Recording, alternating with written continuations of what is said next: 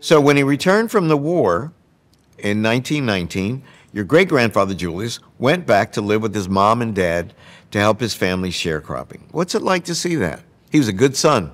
He went home and helped because that was a hard life being a sharecropper. You know that. 25 years old. Yeah. I think about me and all my achievements. Mm-hmm.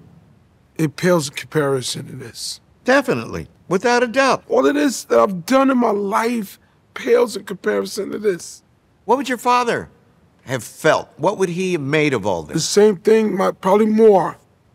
Me to the 10th power. Yep. Me to the 10th power. I know my dad. I've seen my dad cry. And it wasn't over nothing. It was over things that were important. My dad would have felt the same way I feel, like glorious, happy to know these things, but he would have been emotional more than me.